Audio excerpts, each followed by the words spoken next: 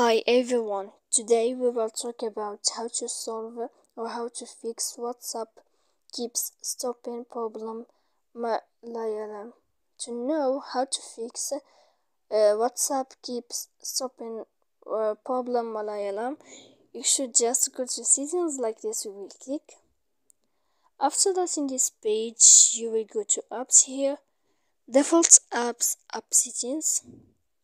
When you will see this list, you will go down to find the application of WhatsApp, and when you will see this page, you will go to force stop.